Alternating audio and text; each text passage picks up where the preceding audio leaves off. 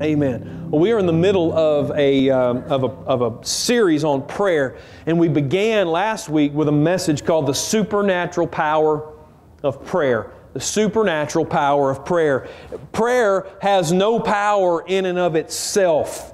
Just saying the words, there's no power there. Prayer, the power of prayer is in its connection to the Almighty God. It's in that connection with God that gives our prayer its power. Prayer is just a humble heart that's making our needs known to a Father who loves us. And so prayer is simply, it's our connection to the supernatural. We connect because God is our Father and He receives our prayers. We connect to the supernatural because Jesus is the authority for our prayers. We connect because the Holy Spirit is the promoter of our prayer. And because prayer has supernatural power, it should motivate us as believers to want to pray more and more, to be motivated more and more to make prayer part of our lives, and to do what the New Testament tells us to do, and that is pray without ceasing. We should never give up on prayer. Amen? We should never give up on prayer. Prayer should not be our last resort. Prayer should be our first line of defense and the weapon of choice in spiritual warfare. And I'm afraid we've made it into a 911. We've made it into this, the bat signal. When things go bad and we've done everything else we know how to do, then the last thing we do is pray. We've got to flip that around. Prayer has got to permeate everything that we do, so that every choice we make and every decision and every word is within the will of God for us. We've got to pray. Now, when we think about prayer, we turn to the classics, and I've challenged you to read with me these 3 books from Charles Spurgeon and E.M. Bounds and from Jim Cymbala. And I hope you're doing that. Even if you've fallen behind, just keep reading. Whenever you can, just keep reading. And we think about these guys, and we think about Elijah who prayed fire down from heaven, and we think about all of these powerful men of prayer in the Bible. But the one person that we skip over too many times is Jesus Himself. Jesus is our best example for prayer. He was a living example when He was on the earth, a living example of the power and the necessity of prayer. Listen, more than He preached and taught, more than He healed, more than He served, He prayed. Jesus was a man of prayer.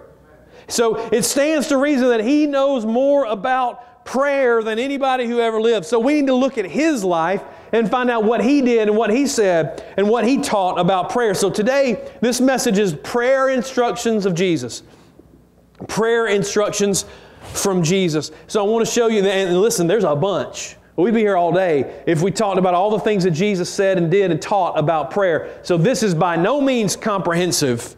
I just want to whet your appetite to what we can learn from what Jesus said and taught about prayer. Here's 3 things. The first one is we have to pray in unity. We have to pray in unity.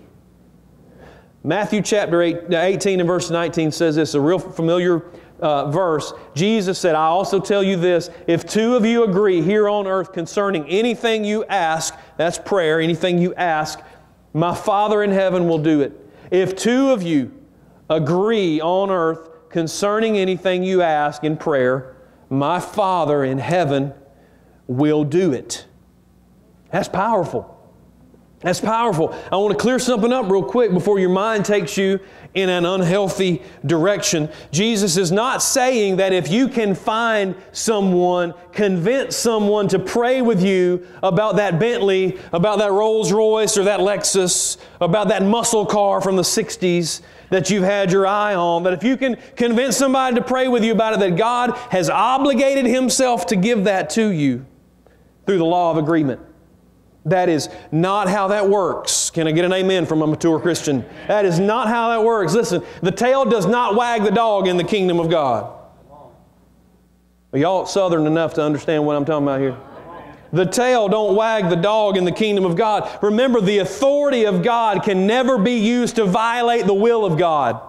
He's never going to put Himself on the hook for something He doesn't believe in. All right? Something that's not good for you. If we ask amiss as the King James says, we ask for the wrong reasons, ask for by the wrong motives, then that prayer does us absolutely no good. Don't forget, every bit of the power and the authority and the gifting and the anointing that God gives us is to carry out His will, not for Him to be our puppet to carry out ours. It's His kingdom come. It's His will be done on earth as it is in heaven. So you have to keep the full counsel of God in mind and not just take a verse and just run crazy with it, okay? So let's get back. What does it say? What is Jesus teaching us? He's teaching us the power of praying in unity, the power of agreement. So many times we labor and we languish privately in our prayer time, and we never bother to allow anybody else to know what we're praying about. Never bother to allow somebody else to bear our burdens with us. We just day after day, we just pray for the same thing. Why do we carry things by ourselves? Why do we do that? Is it pride? Are we afraid somebody's going to find out that we don't live a perfect life, that everything doesn't always go our way? You know, are we just don't know any better? Is it that we think we can handle everything all by ourselves? Jesus tells us, as much as anything in this verse, Jesus is teaching us, don't carry your burdens alone. Don't carry your prayer needs alone. Come into agreement with somebody on the things that you're praying about. So what's the deal? What's God's deal with unity and agreement anyway? Why is that such a big thing for God? Because God has always prioritized community and unity. He's always done that. The body of Christ has always been about coming together. I want to show it to you right from the beginning in Genesis chapter 2. Then the Lord God said, it's not good for man to be alone. It's not good for him to be alone. I'm going to make a helper who's just right for him.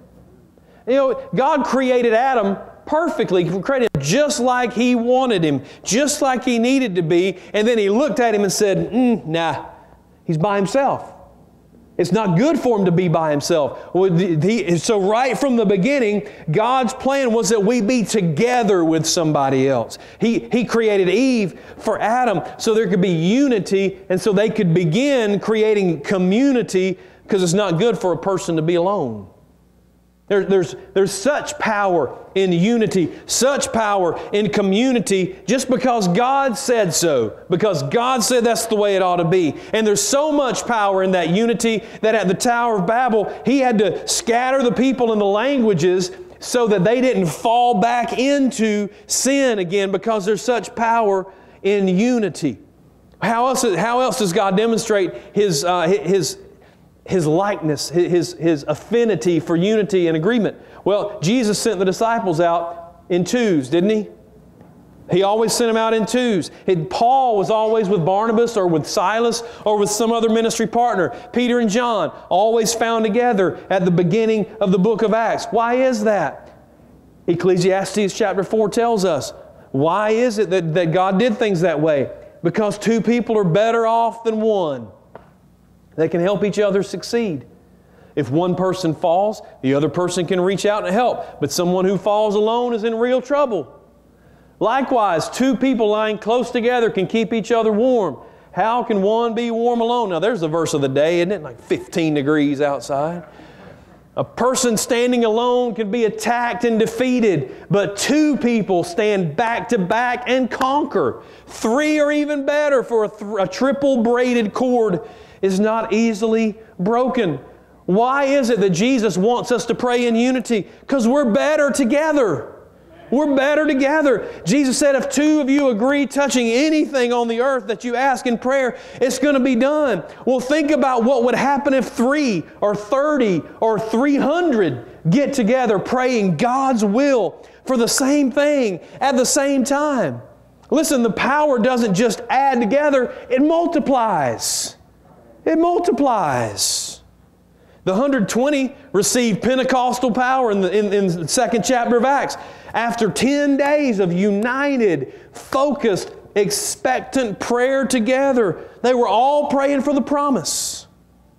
The reason the American church one of the reasons the American church has no power is we can't get two people to agree about anything in the church. But if we could get in agreement, imagine the change in our lives. Imagine the change in our families and in our city and in our county. Jesus said if you want to pray the right way, then you want to pray in a way that makes a difference, then you have to pray in unity. Even the Lord's Prayer, maybe the most famous prayer.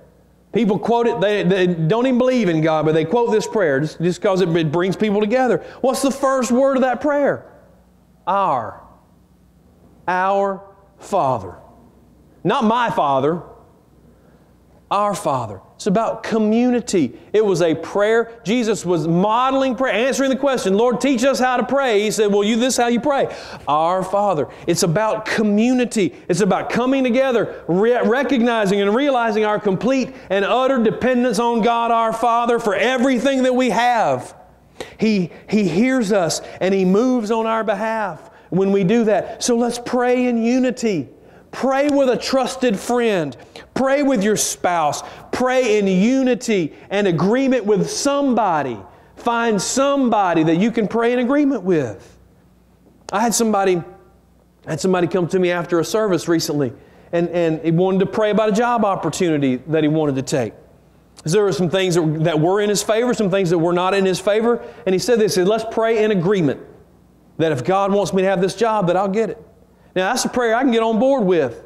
I'm all about that every day. That's the prayer God's going to answer. It is completely submitted to the will of God for a person's life. So we stood on the Word of God and the authority of Jesus, and we said, God, you open doors that no man can close, and you close doors that no man can open. So if it's your will, if this is the right job, Lord, then open the door. And if it's not the right job, then close it and lead him to the next door, the next open door. And we said, amen, so let it be. And we walked away in peace.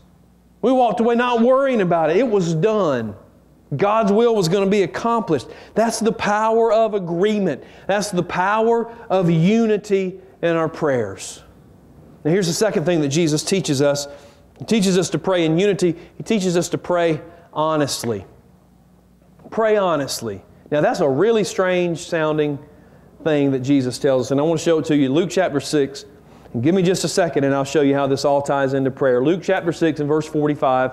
It's really the last line that I want us to look at, but I want us to see some of the context. Jesus said a good person produces good things from the treasury of a good heart. And an evil person produces evil things from the treasury of an evil heart. And then Jesus said this, what you say flows from what's in your heart. What you say flows from what's in your heart. Have you ever been jealous of how some people pray? You ever been jealous? You ever heard somebody pray and you're just like, that's a good prayer. I like that. You know, they ask God for big stuff. They ask Him for bold stuff. They pray with passion and people get excited and it's just awesome. And sometimes, if we're not careful, we get jealous of people's ability to move people with their prayers. But can I tell you what we forget sometimes?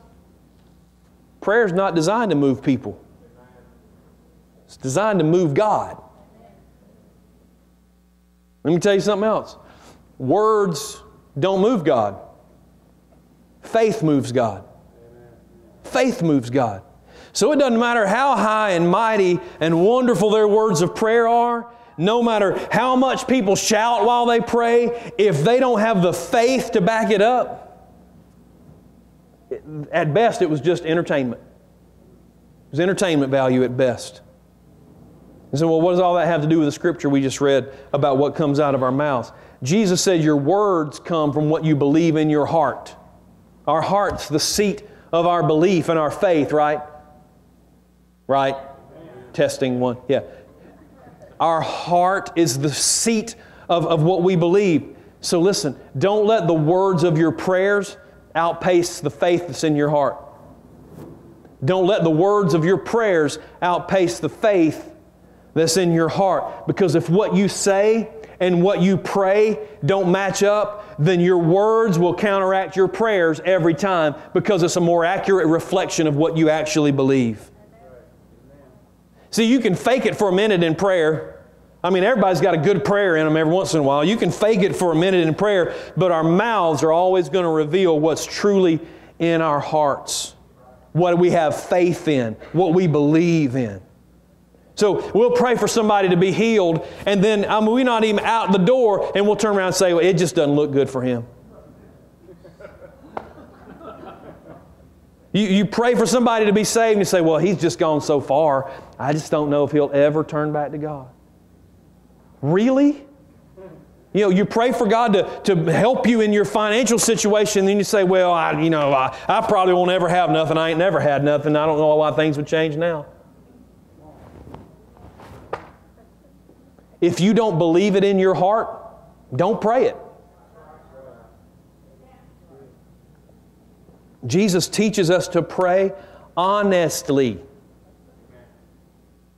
Look at Mark chapter 9, verses 20 through 24. You're like, Lord, I ain't never had a pastor tell me not to pray. So they brought the boy. Another verse will explain everything. When the evil spirit that was in this boy saw Jesus, it threw the child into a violent convulsion. He fell to the ground, writhing and foaming at the mouth. How long has this been happening? Jesus asked the boy's father. He replied, since he was a little boy. The spirit often throws him into the fire or into the water, trying to kill him. Have mercy on us and help us if you can. Jesus said, what do you mean, if I can? And then He followed it up with this. Anything is possible if a person believes. Anything is possible if a person believes. And the father instantly cried out, I do believe, but help me overcome my unbelief. Listen, that verse 23 rings out through the ages, doesn't it? Anything is possible if a person believes. But listen, the question isn't, do you have the words to, what do you have the words to pray for? The question is, what do you have the faith to believe for? Don't pray prayers you don't believe. When you ask for something that you don't believe is going to happen, and you pray, as we always do, in Jesus' name, are we not using His name in vain? We never think to use a curse word with the name of God. But we pray prayers that are faithless all the time. Look at Mark chapter 11, a couple of chapters later. Mark 11, verse 22 says that Jesus said to His disciples, have faith in God.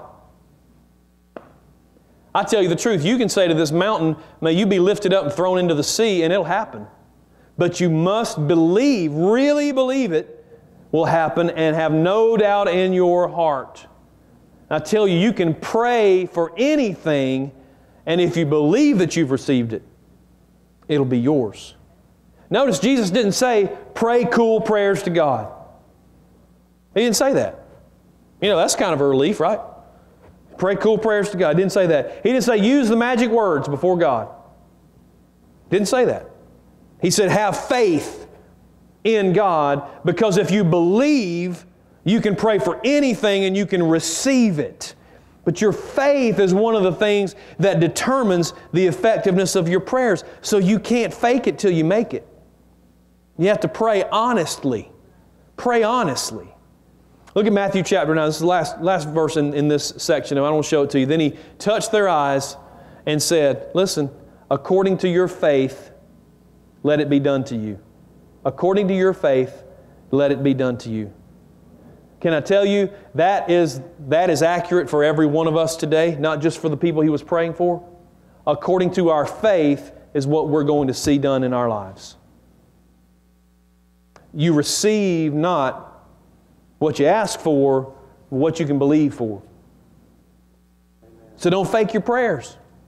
No matter how awesome they sound, if you don't have the faith to pray them honestly, don't pray them. I said, well, John, I've got a need that only God can meet. You know, what do I do? What do I do if my faith is not where I think it needs to be? Well, start praying what you can believe God for. Start praying honest prayers. Start asking Him for what you do believe He can do. And then you let those answered prayers Because when faith moves God, and when you start praying about the stuff you really do have faith for, then you start seeing those prayers answered. So start asking Him for what you can believe, and then take the experience of those answered prayers to build up your faith to the point that you can start asking Him for more and more. What else can you do? Read the Word and believe it. Read it and believe it. Paul said in Romans, faith comes by hearing, and hearing by the Word of God. Faith comes from the Word of God. So get in the Word and don't just read it, don't just memorize it, internalize it. Believe it. Make it a part of who you are. Well, what else can you do if you're not sure about your faith level? Then be like the man with the demon-possessed son. I love the honesty of this man. He said, Lord, I do believe, but help me overcome my unbelief. God honors honesty. He loves it when people are honest with Him about their spiritual condition. Tell Him you're not sure you've got the faith, that you have some faith. You're not sure if you have enough faith to believe, and ask Him for His help. Listen, we spent, 3 months last summer with the gifts of the Spirit, or with the fruit of the Spirit. And then a few months back we talked about the gifts of the Spirit. Do you remember that one of the gifts of the Spirit is the gift of faith? Right? It's not something that lives inside of us. It's a gift of the Spirit. The Spirit gives us an enabling that we don't have on our own. God will help a person who's honest with themselves and with Him. Even to the point that He may even supernaturally give you the faith to believe for what you need. But don't fake it. Don't fake your way through your prayer life. Here's one other thing you can do. Pray in agreement with somebody. Pray in agreement with somebody. If you're not sure about your faith, then pray in agreement with somebody else. Sometimes your faith gets boosted by the confidence of the person that you're praying with. 2 are better than 1. So if one falls down, or his faith or her faith is low, they can lift each other up. So find somebody to pray with whose faith at least meets or exceeds your faith. Find a man or a woman of faith to pray with. Why pray in agreement with somebody who can't even believe what you believe for? So pray in agreement with somebody whose faith is stronger than yours. What are the prayer instructions of Jesus? Pray in unity. Pray honestly. And here's the last thing we're going to talk about today. Pray consistently. Pray consistently. If there's one of these points that probably fits the American church as much as anything, it's this one. Pray consistently. Luke chapter 11, verses 9 and 10, Jesus is talking about prayer. And He said this, "So I tell you, keep on asking and you'll receive what you ask for. Keep on seeking and you'll find. Keep on knocking, the door will be open to you. For everyone who asks receives, and everyone who seeks finds, and to everyone who knocks the door will be open." Jesus teaching His disciples about prayer. And He told them to be consistent in prayer. I know the King James Version says, ask and you shall receive. But the verb tense there indicates this is not a one-time event. It's not a one-time request that Jesus is referring to. And when you read the parable that He told right before He made the point, it demonstrates the same thing. He's encouraging us to be persistent. Don't give up. He's encouraging us to be consistent. He says pray and pray and pray some more. Develop prayer not just as a discipline, but as a part of who you are, as a part of your life. Now, we're living in the South. I think we can all relate to this. Is there enough rednecks in here that we think we can get this? So, if you see a trophy buck in the back of somebody's truck, like on Saturday at the People Pleaser, which is where you go to show it off, right? So you see a trophy buck in the back of somebody's truck and you ask that person, well, where'd you get that? What do you think Bubba's going to say? Hunting. I went hunting. I've never been hunting in my life. Okay, I don't know how I grew up in the country and never went hunting. Probably because my mama cried every time she saw a gun. And it's very difficult to shoot a deer without a gun. You throwing bullets, that really doesn't help. So she didn't cry about bullets. It was just the gun. So I've never been hunting in my life. Do you think that I can charge off this platform after service is over and run out in the woods and drag me out like a 20-pointer? Anybody have the faith to believe that? Of course not. Of course you don't think that's what's going to happen. I'm not wearing the right gear, right? Well, today I'll freeze to death. I'm not wearing the right stuff. I'm not clothed correctly. I don't have a gun, so I'm not armed correctly. I have no deer stand, so I wouldn't be positioned correctly. But this guy said he got this thing by hunting. He didn't mean that he went in the woods one time and came dragging out this carcass. He means that after a lifetime of hunting, of getting up morning after morning, studying the patterns, putting in the work, he learned how to track down and kill the big one. When Jesus says, ask and you will receive, He doesn't mean it's the magic prayer. If you pray the magic prayer, then miracles are going to happen. It's not like that. Prayer isn't an incantation. You can't read it out of the book, even if it's a prayer book. Like hunting, prayer is a skill that develops over time. It comes with experience. It comes from trial and error. We gain wisdom from people who are more skilled at it than we are. We have to be clothed appropriately, clothed in righteousness and clothed in the armor of God. You've got to have the weapons of our spiritual warfare. You've got to have an established pattern. You have to know and be familiar enough with the territory to know how to navigate it. You have to know what to look for. You do get the big one by hunting, but not the event of hunting. It's the process of hunting. It's not a one-time deal. Prayer is the same way. There's a cumulative effect to prayer. Somebody mentioned Wednesday night about sowing seeds, that prayer is like sowing seeds. That's exactly what it's like. You reap the harvest that you've sown. There's a cumulative effect. The more you sow, the more you reap. The kind of prayer that Jesus is talking about is the kind that's done in secret. Every day, over and over again, until you become a person of prayer, until you learn to pray without ceasing, until prayer permeates your being, until prayer has rearranged your life, made you more like Him, purified your motives, crucified your flesh and your nature, armed you with the Word of God, and protected you with the shield of faith. It's the stuff that's done in the prayer closet that makes the earth-shaking prayers possible. Because the Father who sees in secret will reward you openly. What you whisper in the prayer closet will be shouted from the mountaintops as God honors a person who makes prayer not just a habit, but part of the fabric of their being. It's got to become our instinct that as soon as we face something, we hit our knees in prayer. We don't exhaust every other option and then say, well, I've done everything else. I think I'll pray about it. It's got to be instinct where we give it to God immediately and search for His direction. Listen, that's what Jesus did.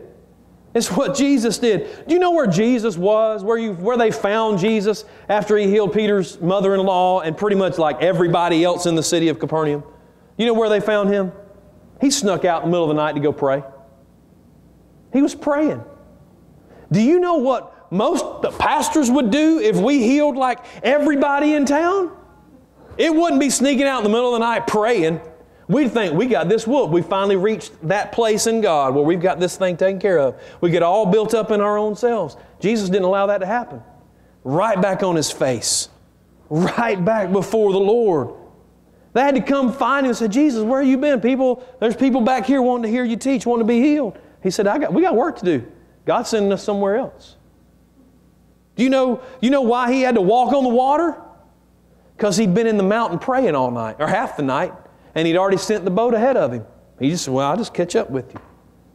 Because He prioritized prayer. Do you know how He began His ministry on the earth? 40 days fasting and praying in the wilderness. Do you know how He ended His ministry on the earth? How He ended His life the night before He died? By praying so passionately in the Garden of Gethsemane that his pores bled. See, we read the Bible, we think how easy everything was for Jesus. He just cruised around, just casually, healing people and, healing the sick and opening blind eyes and teaching and preaching and raising the dead. It just seems like everything, cast out demons, everything's easy. Listen, Jesus did the work in the prayer closet. He put in the time in prayer. He put in the time on His face with His Heavenly Father. How did the 120 on the day of Pentecost, how did they see Pentecostal power fall? Because they'd been praying for 10 solid days about this one thing. How did the church grow by leaps and bounds at the beginning of the book of Acts? Because every time you turn around, you read that the apostles and the new converts were together in the temple, learning the Word of God and praying. See, one of the main reasons we don't see signs and wonders and miracles and stuff in our churches today in America is because we don't pray like that anymore. We don't pray like that, and we don't pray consistently. The American church is looking for the magic prayer. We're looking for the right evangelist to pray the right prayer, and suddenly everybody gets healed and everybody gets delivered and set free. We're looking for the next new book on prayer that's going to give us the microwave recipe for answered prayers. There's not one of those. Because that's not how that works. Jesus said, there's some things that just are not going to happen. You will never see it until you make a habit of praying and fasting and dedication and consecration to Him. If we want to see God move in our homes, we've got to pray consistently. If we want to see God move at Covenant Life, we've got to pray consistently, not have a singular prayer meeting. You understand?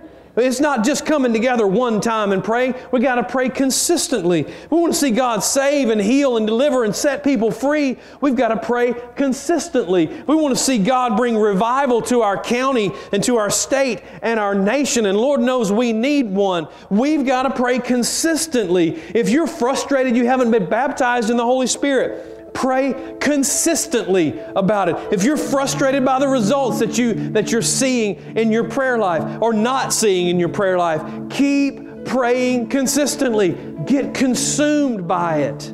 Ask and keep asking. Seek and keep seeking. Knock and keep knocking. Listen, there's no silver bullet. There's no magic formula. If we want to see our prayers be more effective, then we have to pray consistently. We have to pray honestly. Believe God for what His Word says. We've got to pray in unity. Get the division out. Get the unforgiveness out. Get out the strife.